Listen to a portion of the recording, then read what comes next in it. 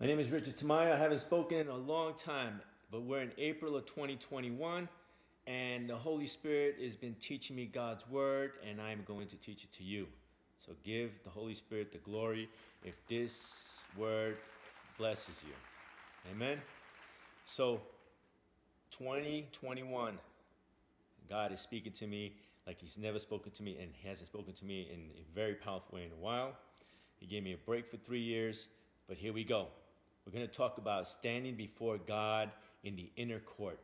When you stand before the king. Like Esther stood before the king. Joseph stood before the king.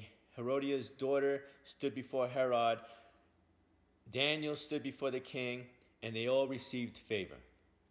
So I'm going to link and show you how God's inner court was in the Jordan River. A place where He anointed His prophets. And Jesus, when He entered and baptized in the Jordan, was in God's inner court, and God blessed Him and anointed Him with the glory of the Holy Spirit entering into Him in the Holy Spirit and fire. And God said, "My Son in whom I am well pleased." Favor. The Jordan River is God's inner court here on earth. And God has shown me so much.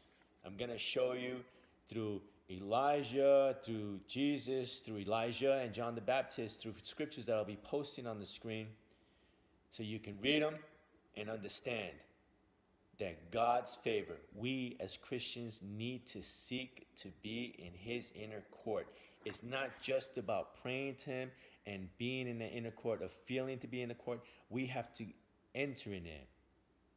The same way they took Esther and they prepared her for 3 years. The same way they took Daniel and prepared them for 3 years before they can enter into the inner court. We are preparing ourselves as Christians by getting in the Word of God and watering the Spirit that He blessed us when we got baptized in water. Watering it with the living waters, God's Word, to cause the Spirit of God in us to grow so that we can produce spiritual fruit and be a strong tree with leaves and fruit that the roots have grown and are rooted into God's Word. And we need to accept that we have to make changes and prune and produce so that we can receive the Holy Spirit and the fire, which is a different level of the Holy Spirit. It is the second glory, which I'll speak about in God's glory in another video. Please, Christians, we have all slumbered and slept like the 10 virgins. They all slumbered and slept.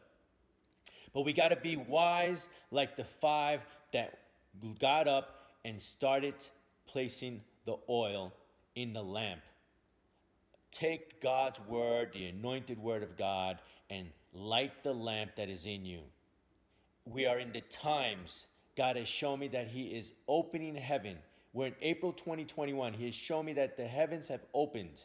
That means the angels are ascending and descending upon Jesus, upon His anointed. That means the dream that Jacob had on the mountain, when he saw the ladder of angels entering and exiting and going up and down into heaven, is because when that heaven opens, God's angels are commissioned, and then things are taking place here on earth. We are at the time, guys. Repent, for the kingdom of God is at hand. Please.